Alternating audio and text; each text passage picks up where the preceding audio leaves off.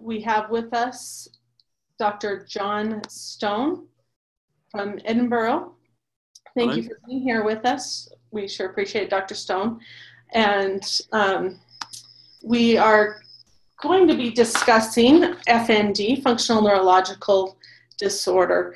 And we'd like to remind everyone that's here with us today that if they have a question, that they can ask in the Q&A, or they can also ask, they can raise their hand and we'll bring them over as a panelist and you can ask your own question.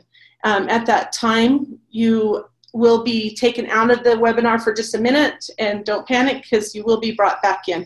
We ask that if you do choose to ask your own question, that you, if you prefer, that you turn off your video, and your name will also pop up at that time. So if you'd like to just use your first name, that would probably be best.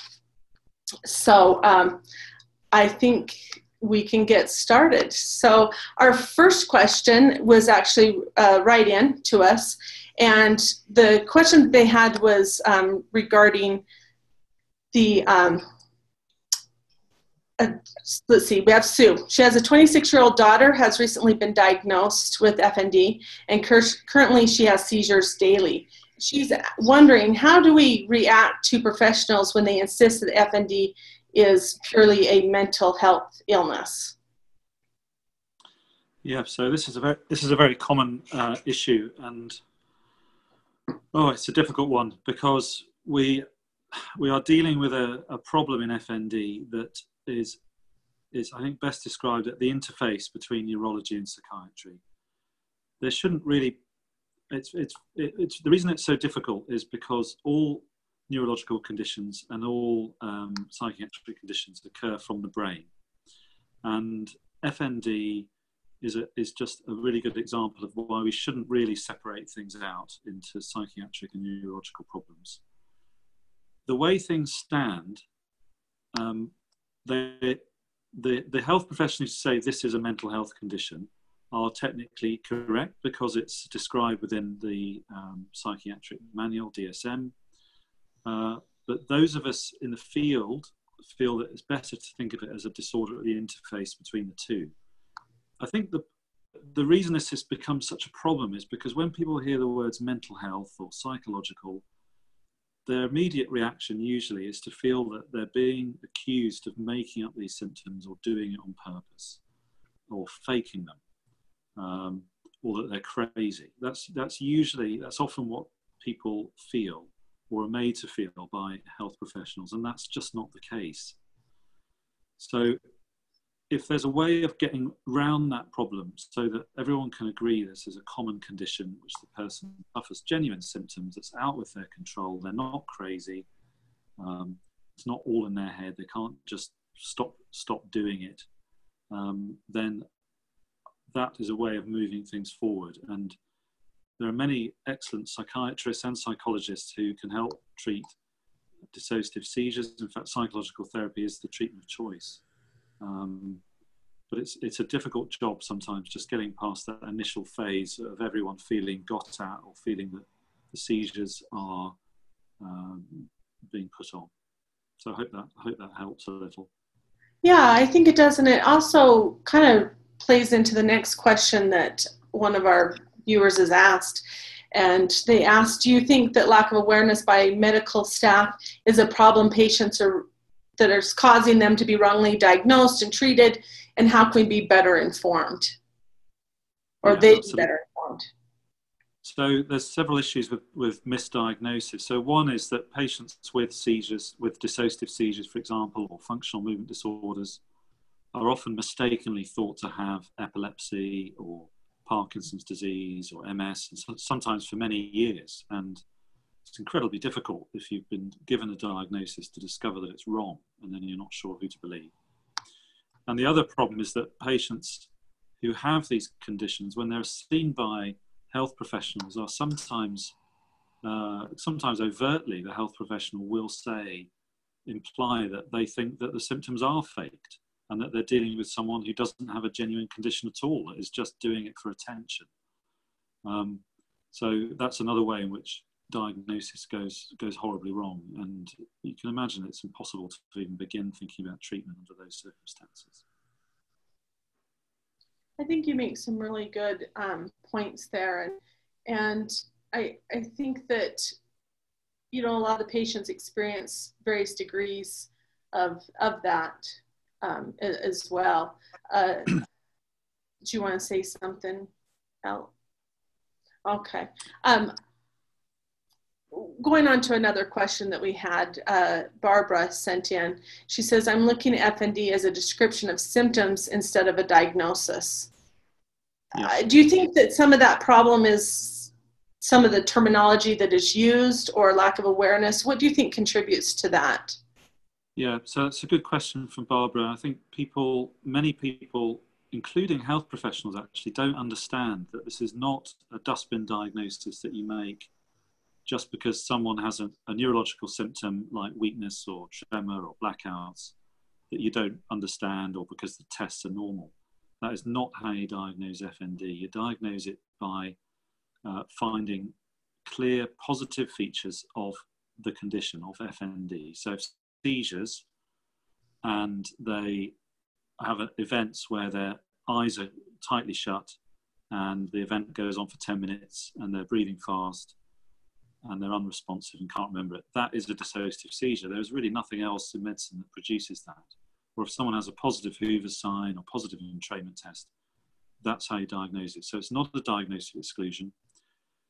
There are problems with the idea of symptoms and functional neurological symptoms, and this is something I struggle with, because there are people out there who do have one or two symptoms and they're not really wanting to be labelled as having a disorder because they don't feel that their problem is that bad. But there are other people where clearly they're very disabled and what they have is not just a symptom, it's a disorder. So I don't think we've solved the problems with terminology. I think FND is a step forward in the right direction that everyone is beginning to sign up to, which is good.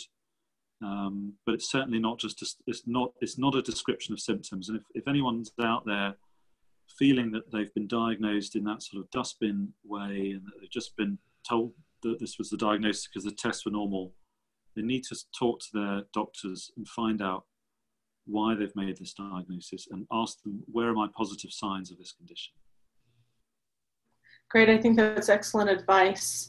And, you know, as far as in the terminology, I know as far as FND Hope, we've really tried to advocate along with yourself and some other doctors that we do all get to a place of using the same type of terminology, because it can be such a problem that you wouldn't really normally, I think, expect to have. We're going to kind of turn things into a different direction a little bit. This is a question we've never had before. We've got Jacqueline who asks, she was diagnosed with FND and she's very close to her due date. And she's just wondering if FND will affect her birth. What advice do you give to her? This is quite a common question. I don't know what kind of symptoms she's got.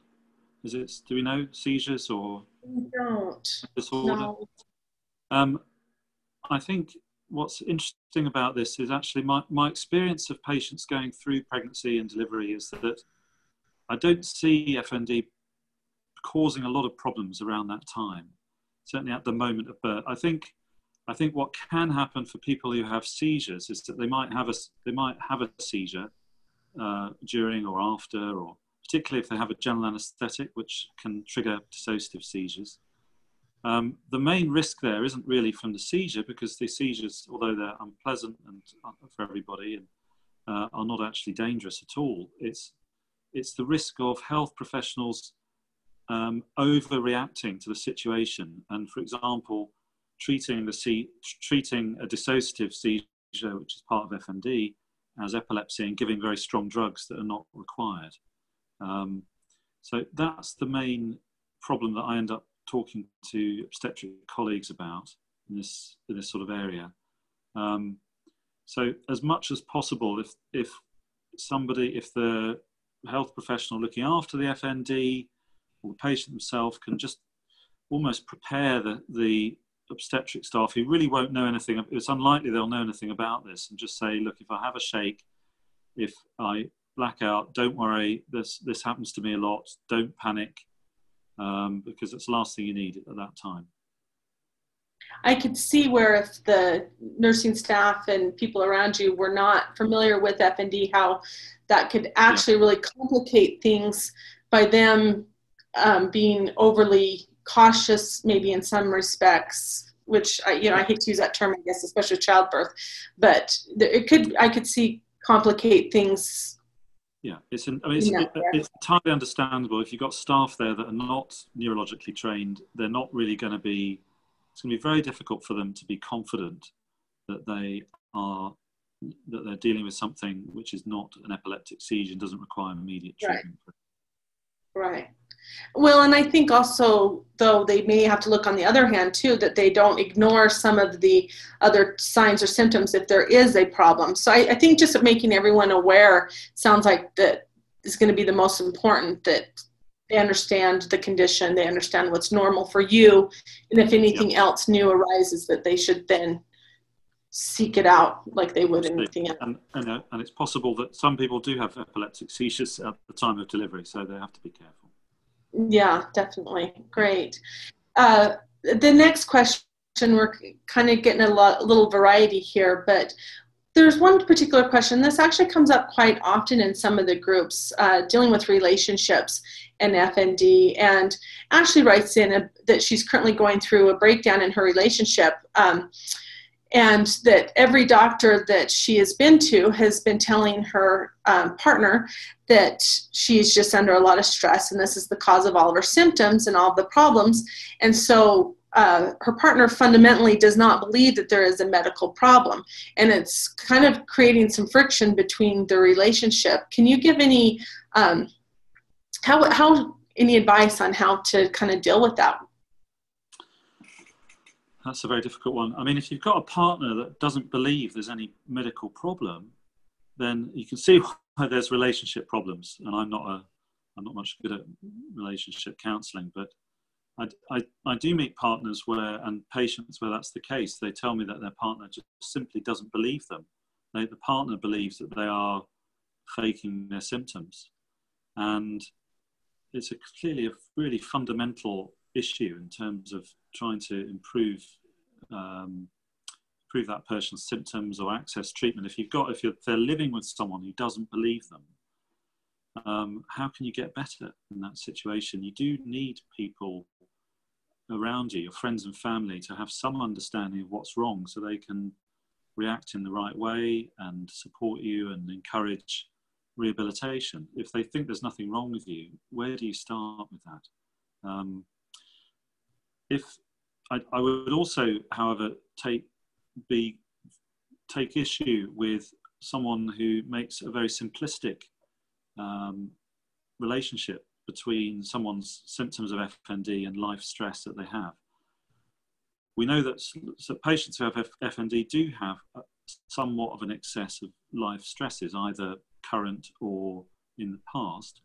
But we also know that lots of them don't have those stresses, and the amount of excess stress they have is not dramatic compared to many other common conditions. So even when people have stress, how do you know that that's, that particular stress is the relevant one? I think I'm very rarely meet patients where I think, oh, that one stress is the sort of answer to their problem. I think that's very simplistic and is a bit of a hangover from how these conditions have been thought of for a long time. So I understand where health professionals get that from, but I think we need to move along and get more complex in our views about this condition. I agree. Another question that's coming in that kind of looking at from another perspective is this attendee is stating that her doctor has dismissed her after she's completed the week-long physical therapy program, and she's not real sure how to handle this, and she wants to make sure that she continues to improve on her own. What recommendations can you give for at-home treatment? Yeah, I guess that depends on the context. I mean, normally if someone has a week-long treatment program, even if it's not gone well, you'd hope they would have input, they would have follow-up of some sort from a health professional, or further outpatient physio. It might be that there are some patients for whom physical therapy isn't helpful, and or it makes them feel worse, and it's not the right time for them to be having treatment. So it's a bit difficult to answer that question. It depends how the week-long program went, I think. Do we know the answer to that? Did it go well? I gathered that it was fairly successful, and I think that that's, right. From the question, that's that they want to continue that success and continue to improve. Yeah, well, what we need, and we don't have it yet, and it's difficult because I think the treatments that we know are beginning to work and we're feeling quite excited about in terms of physical therapy are ultimately, they have to be individualized for the person. If anyone wants to see the kinds of things we're talking about, they can look at the consensus physio treatment recommendations that Glenn Nielsen was the lead author on and I helped with. And you can get those for free on the physiotherapy page of my website, Neurosymptoms. It's hopefully, it's not too much jargon, but you can see that the overall feel of it, and there's some of the detail there as well, depending on what symptom you have, if you have a weak leg or dystonia or tremor. And there are some ideas there, and on my site and others and your site too, about individual treatments. But these are not easy things to do on your own. I would have hoped that during the treatment, the person would have been given some exercises to do, and been helped to see their condition in a way that helped them move things forward.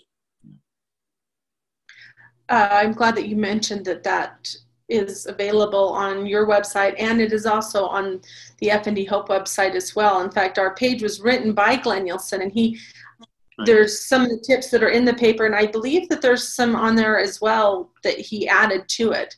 So great resources right there at our fingertips, and so make sure that everyone can take advantage of those.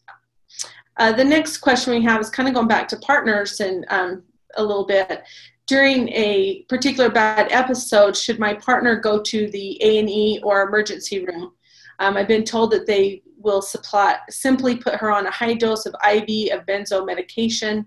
How can an FND patient receive proper care in an ER or A&E setting? Yeah, that's a very difficult one. It's a bit like the pregnancy one. I mean, the problem is, if you go to an emergency department with most of these sort of symptoms, it might be a seizure or paralysis. You're going to encounter the chances are that you'll encounter a doctor who's very anxious about what's going on, thinks you're having a stroke or an epileptic seizure, and is going to do lots of unnecessary tests. Or you may encounter someone who doesn't treat you very well or with respect. Now, that's not always the case, and there's plenty of examples where that doesn't happen. But for most patients, if you're having your normal kind of attack, even if it's really scary looking, if it's your normal attack and you've discussed it with a health professional in advance, usually it's better if you can not to get emergency treatment, because it doesn't normally help. And normally, as they say, you just fill you up with lots of sedatives. Now, I have to be very careful here not to be saying to people, don't go to the emergency department. I think you have to use your common sense. If you have a new symptom, then of course you've got to do what you think's safe. But I have many patients who find it helpful actually to be able to discuss this in advance with their neurologist or someone that's looking after them, and talk through, well, what would I do if I had this happened? And if I have a seizure that lasts, is there any point ringing the ambulance? And usually the answer is no, there isn't, because the person is not in danger. They're not going to die. Even nothing dreadful is going to happen. The worst thing that might happen is that they'll be very immobile and might need hospital care because of that. But that doesn't necessarily need to happen as an emergency. So learning to manage these acute episodes and relapses at home is often part of treatment, where that's delivered by someone who's got an interest in the condition. We have this question that it comes up a lot within the Facebook pages, and what you said is so important, because it really does come down to people needing to make that decision with their healthcare professional that is familiar with their symptoms and what they're going through. And also, you know, everyone, that's a judgment call, I think, on your own. It's not something that anyone else can really make for you. But I think you present some really good, helpful tips to help people kind of assess that situation.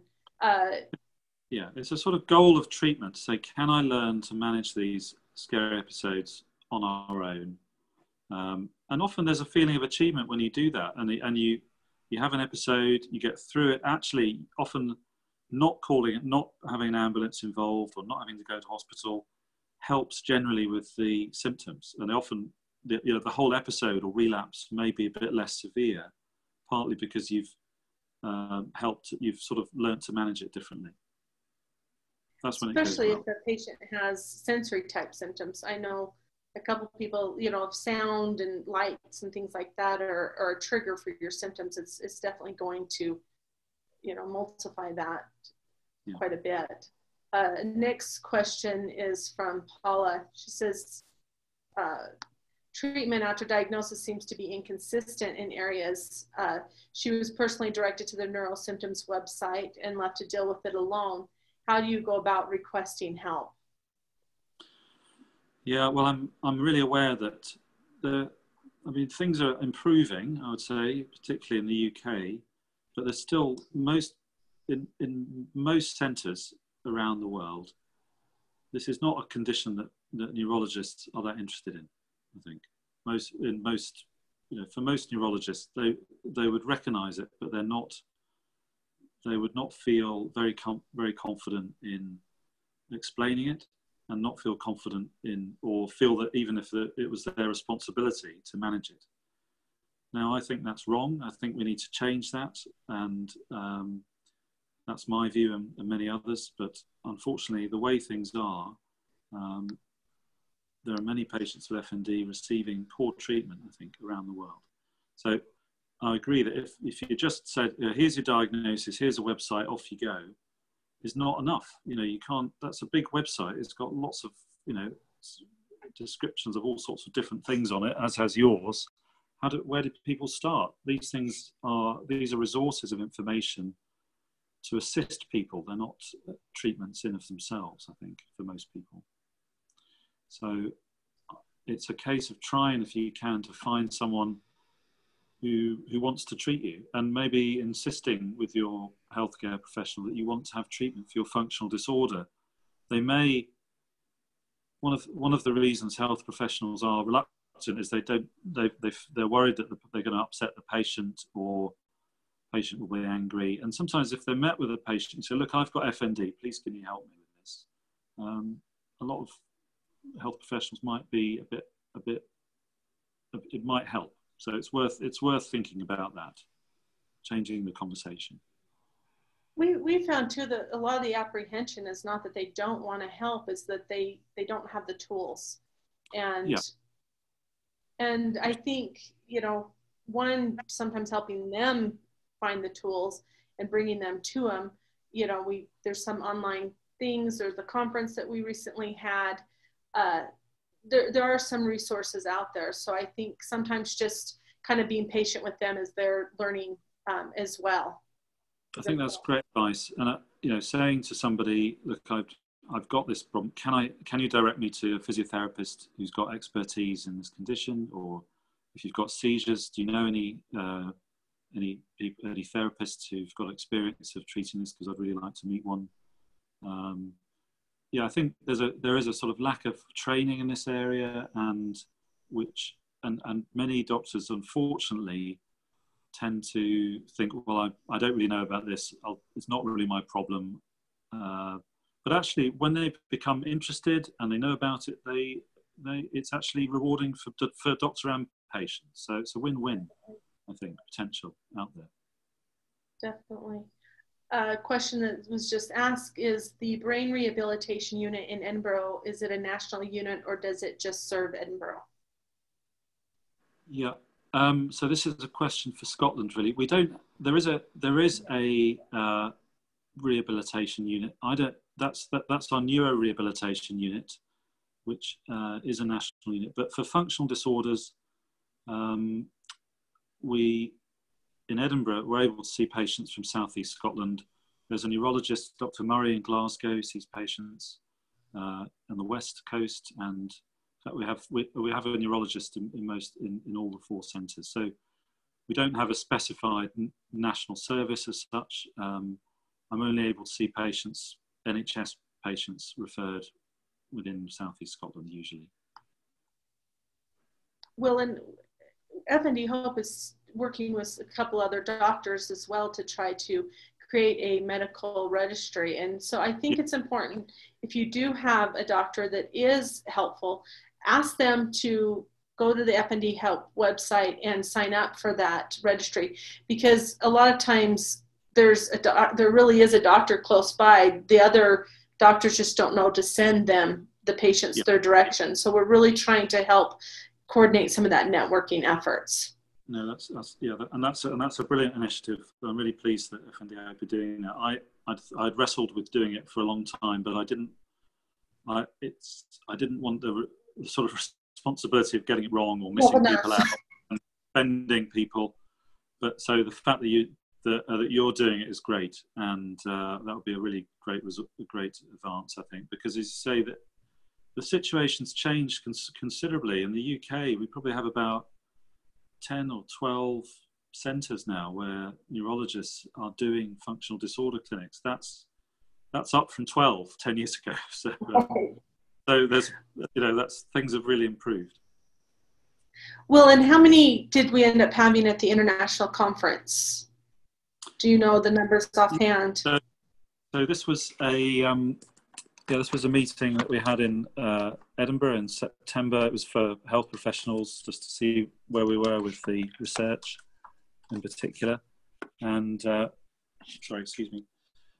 we had 560 people come, which was fantastic. I was hoping we might get 250, and we had 560 multidisciplinary attendees from all over the world, 5 continents.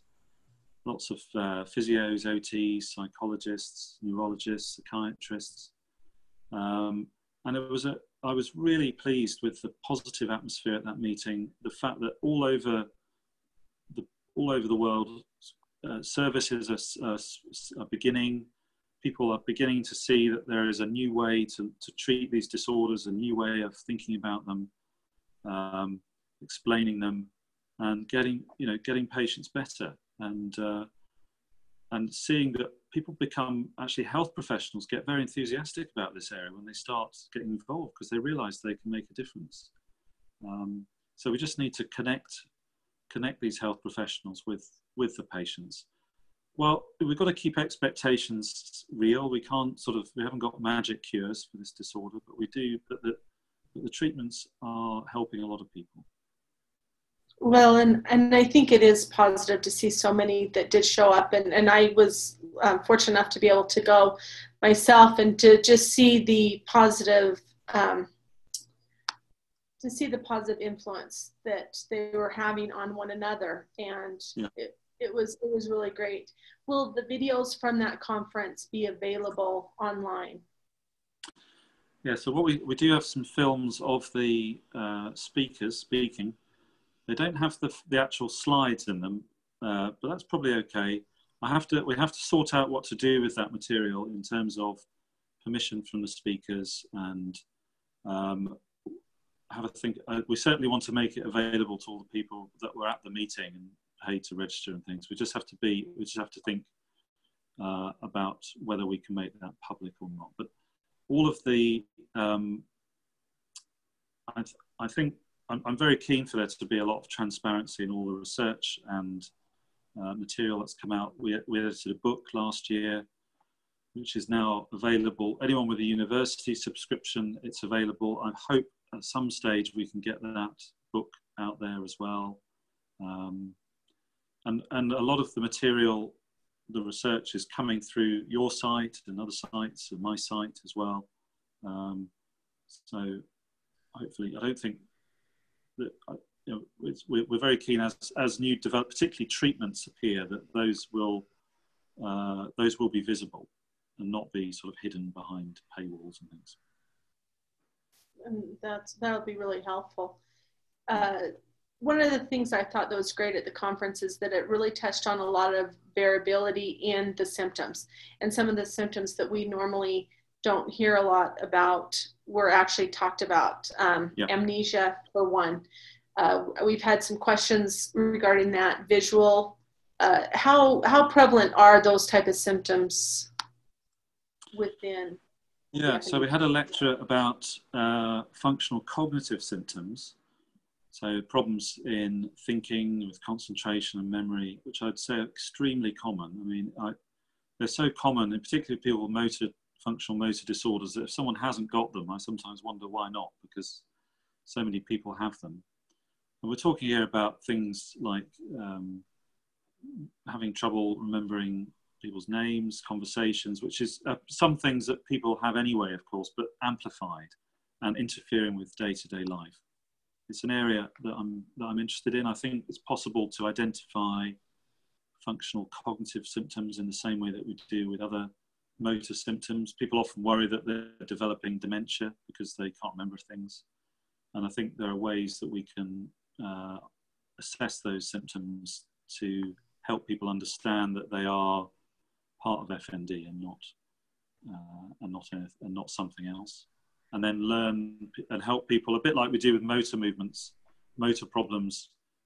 One of the core features of physiotherapy there is to help people understand that sometimes their brain is working too hard on the movements, and that's why it's going wrong. And the physio is about allowing automatic movements to come back. And the same with cognitive symptoms. If your brain's trying too hard to do things, and you're focusing your own attention on it because it's not working, then it works even less well. So that's an area we're interested in. So I just want to kind of add, you mentioned the dementia and cognitive. We've got a lot of people asking about a lot of various symptoms. Would that also include, let's see, intermittent diplopia and hemifacial spasm, breathing difficulties? Would those all fall into that same? Well, there are many causes for that. So facial spasm, for example, has many causes, although commonly, actually, facial spasm as a symptom is often part of a functional disorder. We recognise it's quite a common feature. It's where people's mouth, perhaps I can show you by the video, either can go down like that, with the lip sometimes going out, or sometimes it goes up like that. And sometimes people's eyes become contracted like that. So persistent contraction like that is almost diagnostic of a functional movement disorder. Intermittent diplopia means double vision, which is also quite common. That's due to, if I look at my finger and I bring it towards my nose, you can see I go a bit cross-eyed. And that's a mechanism we all have. In someone with functional double vision, what's happening is that mechanism becomes overactive. So the one eye goes a bit cross-eyed all by itself, and then you end up with double vision. That's called convergent spasm, and it's again a positive feature of FND. Well, thank you. We actually have a question now from one of our participants. Anthony would like to ask a question. Anthony, would you like to go ahead? Okay. Hi, Dr. Stone. Hi there. Hi. Basically, I've been diagnosed with FND for under 3 years now. And the problem that I've experienced is this happened as a result of an accident. And the accident had 3 impacts. I had a concussion where I hit the back of my head. The second part is where I fell from a standing position with a metal part into my lumbar area, yeah, which then resulted in me having my neck compressed against the wall. Okay. So a back injury and a head injury. Yeah. Back injury, yeah, head injury. Okay. And as a result of that, I've had a multitude of symptoms, Yep. myoclonus seizures, cognitive Yep. challenges, visual, Yep. tinnitus. But it seems as if all I've had is the focus has been on the neurological side, the musculoskeletal struggles that I have with my posture, standing, sitting, sleeping, seems to be overlooked. Insomnia, I've had insomnia. Okay. Sorry, Anthony, do you have a general question just to bring this out for everyone? Yeah. Sorry, basically what I'm trying to find out is in regards to health professionals and how they assess that it is FND. If it's something that has resulted as a result, say in my situation, why do they not look at the full aspects that contributed to the accident, as opposed to assuming that it's FND as a result of the scans from an MRI? Okay, and obviously I can't talk about your individual case because I don't know all the details. And yeah, I think I can say in general terms that physical injuries and accidents are a very common trigger for FND, and it's something I see a lot. Someone has a car accident, they have acute back pain. That acute back pain does something funny to a combination of circumstances at the time of the accident trigger a change in their nervous system. So although there may have been commonly soft tissue injuries, which should have healed or settled down within a few weeks, the person's still left with symptoms years later. That's a very common scenario. And usually what you're looking at there is a mixture of chronic pain problems as well as more neurological symptoms like weakness and tremor and things like that. So you need a sort of pain diagnosis, really, as well as a FND diagnosis, although actually they're all part of the same condition usually. Most patients in that scenario, chronic pain is occurring not because of ongoing tissue damage or musculoskeletal problems or discs or anything like that. It's usually occurring because the injury has turned volume knobs up on the pain pathways. And those volume knobs after acute injury normally get turned down. But in patients with chronic pain, the volume knobs get stuck at a high volume. So the person continues to experience continuous pain. That in turn leads to muscle spasm and altered posture, which in turn makes other symptoms worse. So it all becomes a vicious circle. So that's the kind of formulation that many patients need in that situation. And sometimes when they've had a bad accident, that's also had a psychological impact as well. And many people have post-traumatic stress psychological symptoms after accidents, which then also make things worse, although not everyone. So I hope that helps in a sort of generic way. Okay. Thank you. I appreciate that. Thank you. We have another question. Let's see, Andrew, did you want to ask your question? Hi, Andrew. Hi there. Go ahead and ask the question. Sure. As my partner has been given many different medications by her GP, because I don't think the GP fully understands the condition that she's got. It's quite difficult to work out what the symptoms of the medications or what the symptoms of FND, whether it's withdrawal or sensitivity to medications.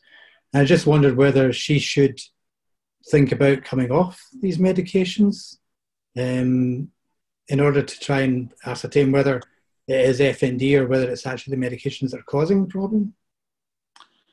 Yeah, no, well, I think, obviously I can't answer that. In your wife's case, I don't know what her situation is or what the medications are for. Sure. It is very important to ask you, even make an appointment with your GP to go through the medication, say what are all these medications for that you're taking. I think the medication can be helpful in FND, particularly if you have FND and you very clearly have, for example, a lot of problems with chronic pain and you can't sleep, there are medications that can help that a bit.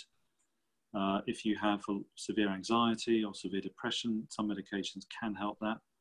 My own view is that medications have quite a limited role in these conditions.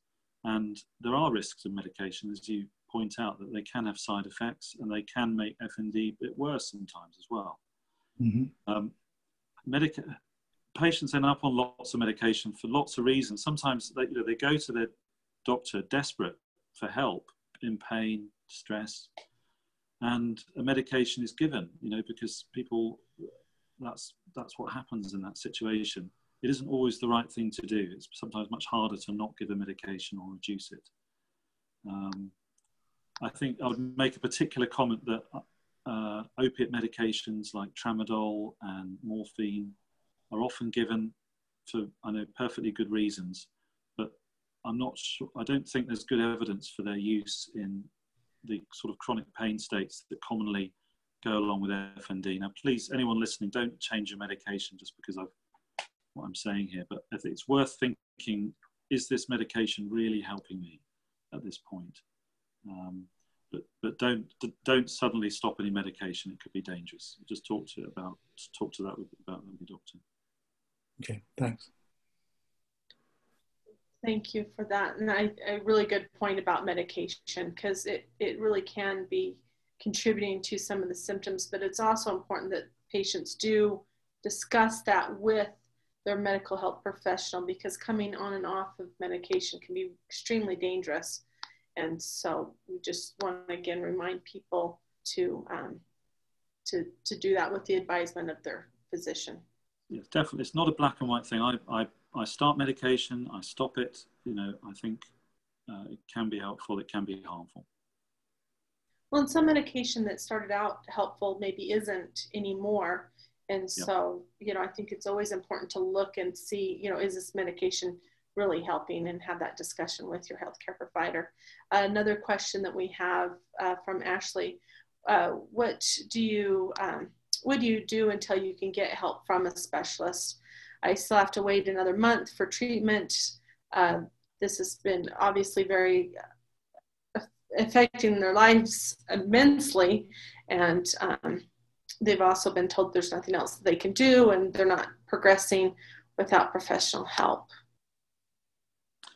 Yeah, it sort of depends. The answer to that depends what stage you're at, because I know for many people the stage they're at is that they don't really know what they have wrong, and they're not sure if they have FND or not. And there it's very difficult, I think, because you need someone to be able to explain to you why it is FND and to give you that basis for treatment. If you're confident you do have FND and you just want to get on and try and improve it, then you are, and you've not got anyone to help. I would hope you have your primary care physician. You may not know a great deal about it, but can maybe try and help you find out more. There's all the information on your website, on the FND Hope website, and others, and mine, which is a starting point. But I appreciate on its own may not be enough. But that looking at these sort of recognised sites is hopefully a starting point. And looking around to see if there are stories. Sites all have stories of patients with similar.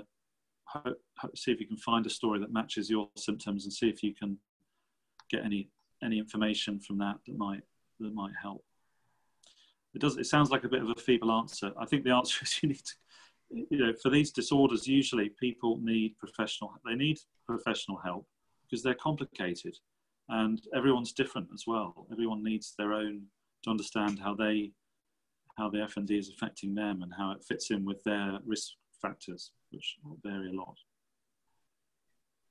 I'm trying to kind of lump, we have several questions that are quite similar, and so I'm trying to kind of lump a few of them together.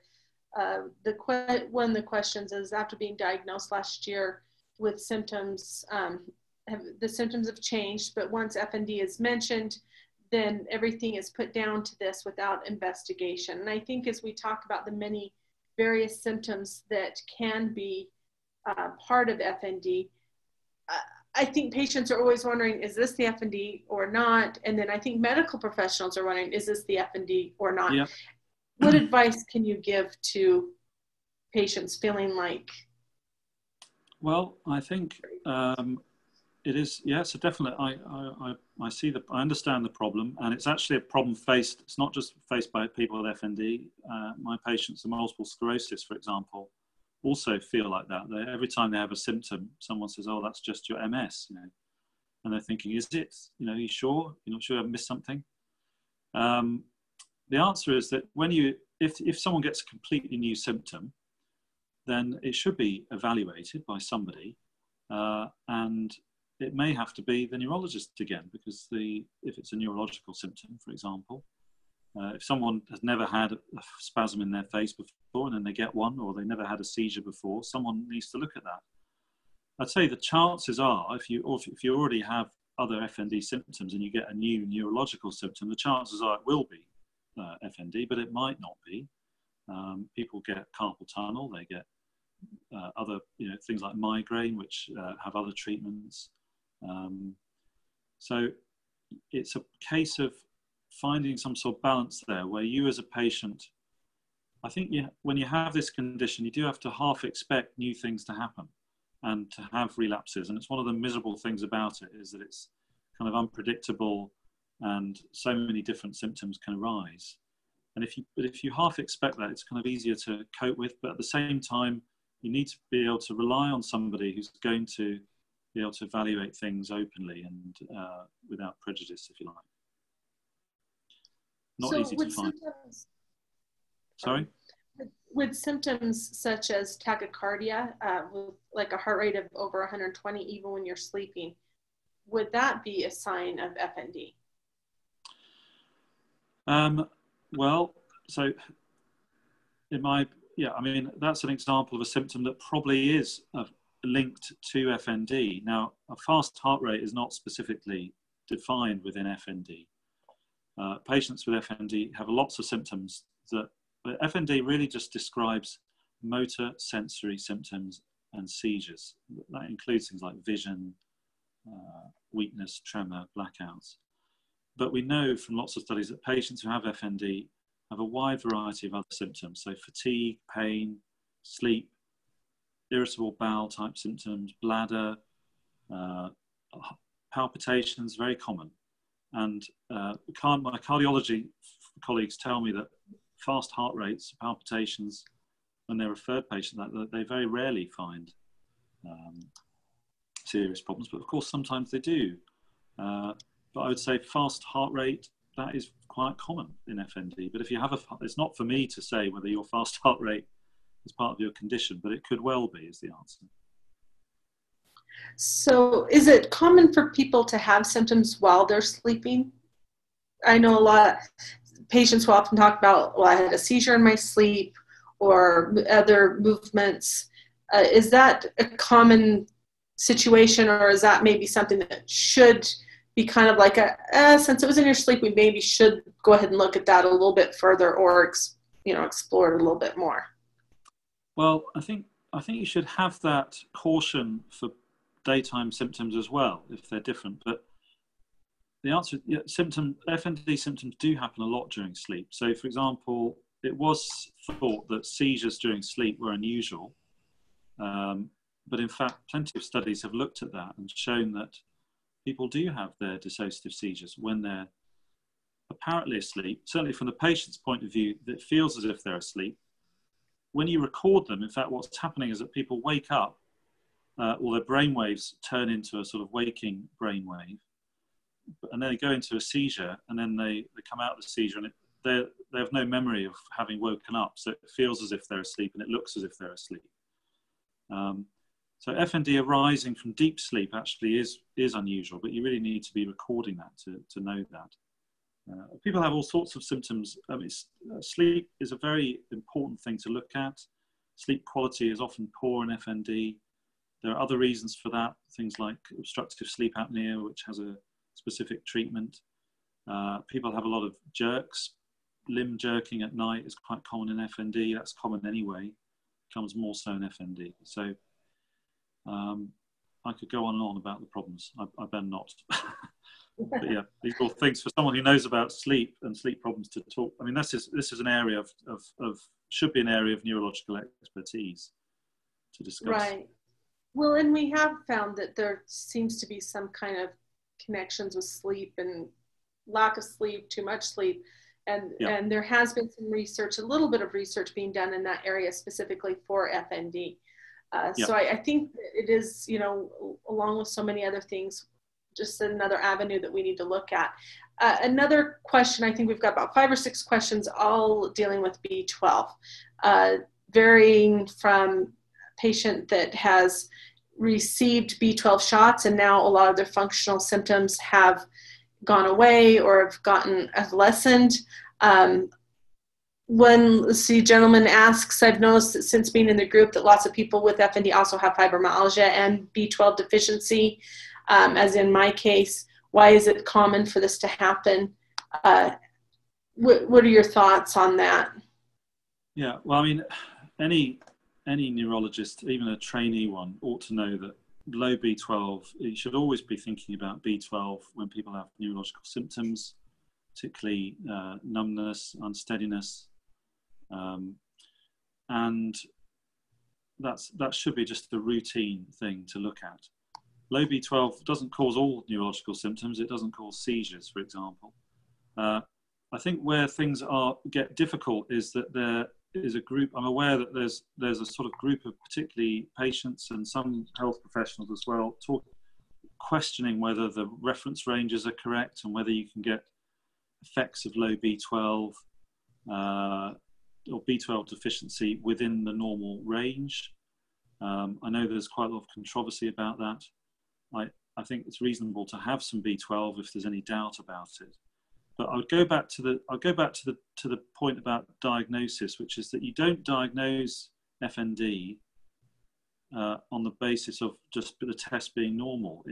You've got to have these positive signs, and so if someone's got a positive feature of functional leg weakness, that's what they've got, and they may have a low B12 as well, and you want to treat that. They may have fibromyalgia. They may even have a neurological disease process like MS as well as FND. That's quite common. You can make these multiple diagnoses. I'm not aware of any epidemiological evidence that says that B12 deficiency is particularly common in a range of functional disorders like FND and fibromyalgia. But I think a low B12 could be a trigger for FND in some cases, which is why you sometimes see the association. Thank you. We did notice in a lot of our groups that there is a tendency, and as you mentioned, there's not anything scientific by any means to prove that, but we did find that a lot of our members do tend to have a higher rate than the average. We have another question now here by Lou. Would you like to go ahead and ask your question quickly? Yeah, thanks. It's just that I get daily prolonged seizures and dissociative seizures, but they're really painful. So should I have a Medi-tag that says, can I get pain relief administered to me? Because it is quite very painful. I've broken bones, so I can compare the level of pain. Yeah. And because obviously I can't speak and I can't do anything. And if my husband is present, should he say, look, give her pain relief because she is in actually a lot of pain? I think it's a tricky one. We have to talk generically here, Lou, because we know each other, and I don't want to be talking about your particular seizures. No, yeah, I understand. Yeah, I think seizures, many patients, particularly most patients are not aware during their seizures, but they come round and they're in pain and they have a headache and they feel terrible. Some people are in pain and are aware during them, and I know that's the case. I think you have to. There's a difficult balancing act with pain medication because there's a downside potentially to pain medication as well. I'm not sure it works that well either, even if people have strong medicine like benzodiazepines or opiates, and there's huge risks attached to those. So you have to weigh those things up in the individual. I don't think there's a simple answer. Obviously, you want to try and relieve distress wherever possible, I think for the pain that goes along with FND, I think many patients find it hard to believe that we don't just have answers for this. You know, we don't have drugs that take this away in the 20. You know, here we are in 2017. Why haven't we got drugs that take pain away? Yeah. And the answer is we don't. Our drugs for pain, particularly in this sort of chronic pain or these acute distressing pain situations, are really poor, I think. And I know it's a big disappointment for everyone to hear that, but knowing that, I think, and changing your expectations of what's possible can help. So not a very helpful answer maybe, but perhaps a sort of realistic one. Thanks. Yeah. Our next question is from Emmett. Diagnosed with multiple symptom atrophy, terminal, for 4 years. Now re-diagnosed with FND. This is also common that we hear, not necessarily that diagnosis, but just other ailments and then being re-diagnosed. How do you talk to your family and others after that type of change, you know, in diagnosis? It's a really difficult one, and I really feel for that person, because so they're talking about MSA, which is a type of or rarer type of Parkinson's type of disease, and as the person said, usually it's limited life expectancy. Sorry, excuse me. It's very difficult with feelings of when you're given a diagnosis, it very quickly, and it shouldn't, but it does, it becomes part of your identity. So whether you like it or not, I think, you know, if you get epilepsy or MS, I would become John with MS, or, you know, and one tries to avoid that, but it does become part of you. And then when someone says, actually, we were wrong, there's a whole load of things happen. First of all, you think, how could people feel very angry that the diagnosis was wrong and they were told that they feel guilty. They feel that they've been telling people a lie, you know, even though they shouldn't feel guilty. Mm-hmm. And I sometimes, if I'm trying to explain this to doctors, I say, well, it's a bit like if someone came up to me and said, John, you're actually not a neurologist. We've made a mistake. You know, your exam was, your certificates are all wrong, and you're actually, you know, you're I don't know, a surgeon or something else that you didn't think you were. It might not necessarily be any worse. It's just different, and I would be very disturbed by that feeling of not being the person or not having the condition I thought I had. So I think that person needs a lot of time to get used to their new diagnosis. It's much better to have FND than it is to have MSA overall, although FND can be just as awful as MSA, but at least it has the potential for improvement. I have patients like that who've been, you know, they've been really, really pleased to receive a new diagnosis, but also felt very angry and with the fact that it wasn't considered in the first place. This is one of the things I'm quite keen to get across to neurologists, that they have to, you know, because neurologists are usually worried about making the error in the other way. They sort of don't want to miss what they see as a disease in someone with and call it a functional disorder. But it's bad to make an error whichever direction you do it in, and it harms people. So all the best for that. I think another thing to kind of keep in mind is that, you know, the patient really, despite whatever diagnosis they got, that level of disability or suffering, you know, that part didn't change, even though the diagnosis did. It's the same symptoms and disability. So there's no need to be guilty or feel that they're having a lesser condition diagnosed.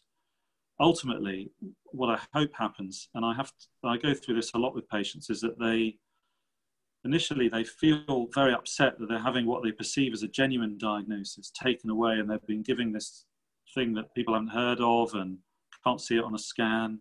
Is that even a real thing? When it goes well, I had a lady recently who carried a diagnosis of MS for 10 years or longer, and I think she does have MS, but we were able to talk about the fact she also had FND. And she got to the point in physiotherapy where the physio said, I think your ankle's a bit weak. I think that ankle weakness is your MS rather than your FND. And she found herself being disappointed that it was the MS and not the FND. She was hoping that the ankle weakness was the FND. And we talked about how that was a good sign that she was seeing her FND as a positive thing. It was something that had the potential for improvement,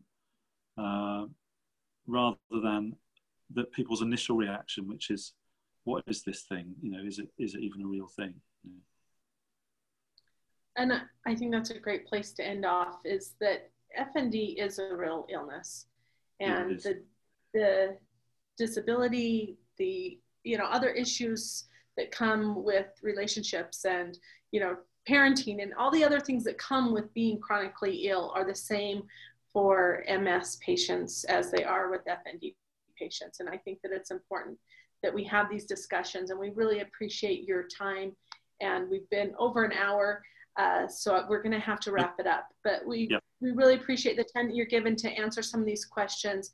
And we do have another date that we're kind of working on in next month. And so we will be announcing that. So if you didn't get your questions asked today, please do sign up for next time, and we'll allow for some time to take other questions.